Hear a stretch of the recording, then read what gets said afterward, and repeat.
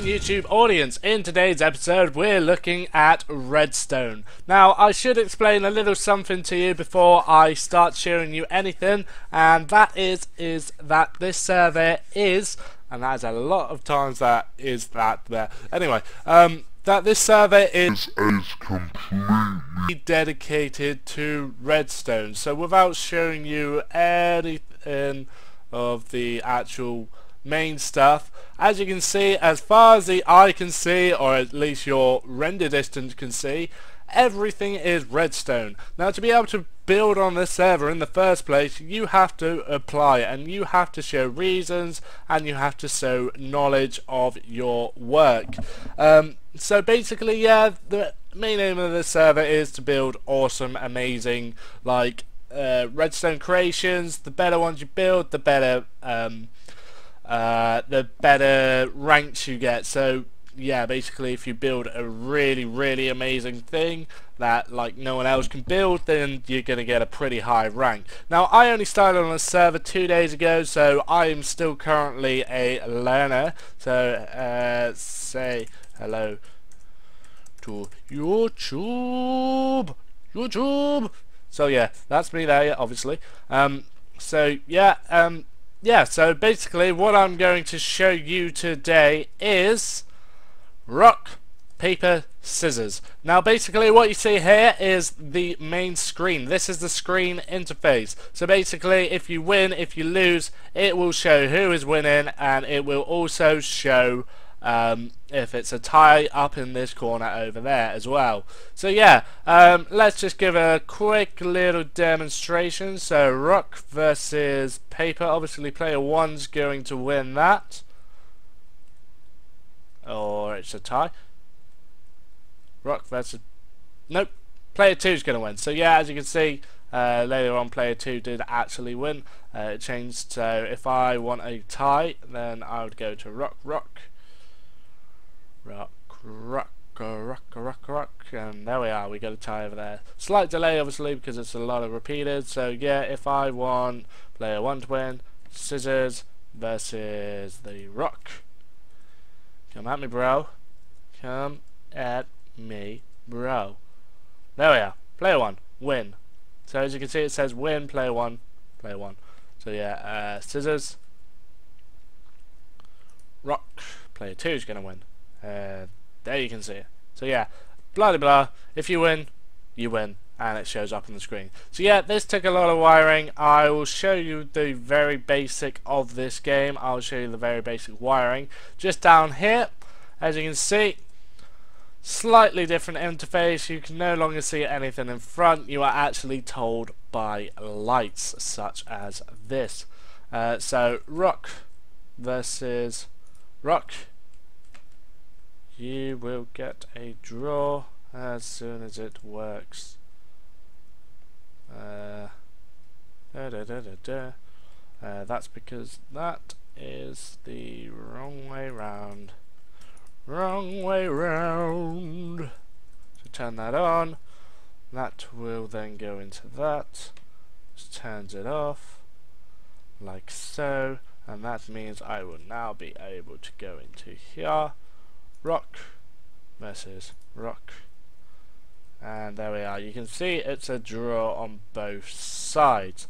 Now this should in theory reset, but it's because I've screwed this bit up. This is the reset line, obviously. Yeah, so yeah,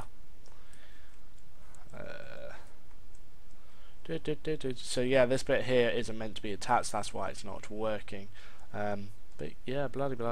So yeah, that's the basic mechanism behind it. I will show you how this actually works. So what we got here are the inputs. So we got rock, paper, scissors, scissors, paper, rock. So yeah, as you can see, it's the same inputs from both of them, and they all line up very nicely with the decoder. Now what the decoder does is it basically detects the inputs with redstone torches. So if this one is up, and I clicked the rock, so basically it would show that rock was active because this light would go off and if I chose rock on the other one, it would show this was active, and because all of these are also off, this would then turn off completely as well. This would turn off completely, and then it goes into this second bit. This is the win tie loss detection unit. So basically, oh wow, stim. Yeah, I haven't seen him in a while. So basically, yeah, this is a win tie detection thing. So this shows who's winning. So on the left hand side we got player 1 winning. Every time there's a torch, it's where a player 1 will win. Every time you got a torch on the right hand side, well, in the middle actually, it shows player 2 winning, and then on the very far right side is the tie. So if no one's won, then it's a tie. So as you can see here, redstone running all the way underneath. That means that if any of these torches light up, it will detect it and carry it through into this thing. Now this thing therefore then runs into the reset line, which I will follow. So it goes down here, through there, and then that's resetting player 1. Then that goes down through here, across there to reset player 2. So yeah, there's that. Then also we've got player 1 output, player 2 output, and then the tie output. So as you can see, the tie output is going up there. So yeah, blah blah. At the moment I've got a couple bugs with the system, which means that I have to actually block the output until it is the true output. So every now and then it was detecting a false output as such from a different line, and I've currently not identified that. That takes a lot of work. Obviously with this amount of redstone, it's quite hard to identify what the problem always is. So yeah, there's that problem. So yeah, that's the tie line. These are the outputs for the actual screen. So this determines what it is that pops out and when and why. So yeah, this bit here is the RAM module. So basically we got a byte of RAM here. We got 3 bytes of RAM. Now basically what RAM enables you to do is to store data, store the outputs.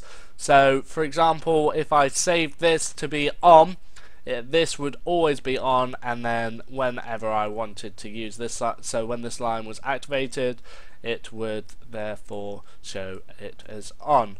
So no, when this line is activated, it unpowers these torches, which allows this output to show its true colors. So if this was on, that would obviously stay off, as if it's off and this goes off, then it would turn on, meaning that the output is on. So yeah, the output goes this way, so it follows all the way down through all the RAM modules, making sure there's a repeater at every block that it interfaces with the next RAM module.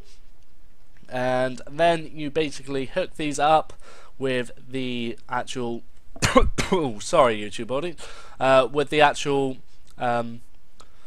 segment of the text that you want to line it up with. As you can see here, this is a win tie thing. So every time you win, it would show up win here, and every time you tie, it would show tie there. So yeah, as you can see, that's getting its line from the tie line which I showed you, and this is getting its thing from all of the lines. As you can see, all of the lines are outputted here.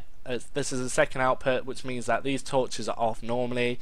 If one of the lines is activated, it means that it would turn this one of these torches on. This torch turns on this redstone, which turns this torch off.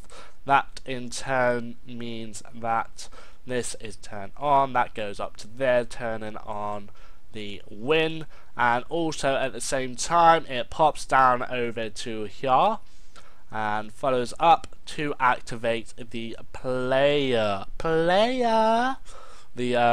sign. So yeah, that basically every time the win is activated, the player is activated. If these two aren't activated, then the tie is activated, because that is the only other possible output. at the moment. I mean, obviously I can make it so that when you lose, it's going to show you lose, but that'll probably be on a separate screen. So yeah, when it's turned on, it just pops out of the screen here. So the reason I'm using water is because it basically helps it help you see the actual wall blocks. As if you just got a plain white wall black background, then you're not going to be able to see it, which means that this basically just advances it. So yeah, that's the very basics of this. To be able to actually wire this, you need to know about binary for starters, then you need to know about decoders, then you need to well, first off you need to know the basic logic gates. That is a very basics of RedStone. So yeah, learn your logic gates. Then if you want to be building stuff like this, learn your binary, which is the very start of computers. After you learn binary, start decoders, which detects inputs. And then once you got decoders, build RAM module, which means you can store data. And then after that, yeah, blah blah blah, until you can start building awesome stuff like this and calculators and stuff like that. So yeah, the next thing I'm going to be doing for this is building an AI control, which is basically artificial intelligence, which means you can play against the computer. But yeah, as of yet, I'm still working on designs for that, so that won't be for a while yet. I will let you know when the designs are up, and yeah, so that's about it for now. If you got any questions, link me up on my inbox or my PMC, and I'll be more than happy to help you. If you want any tutorials, add me on Skype and we'll join a server and I'll show you some.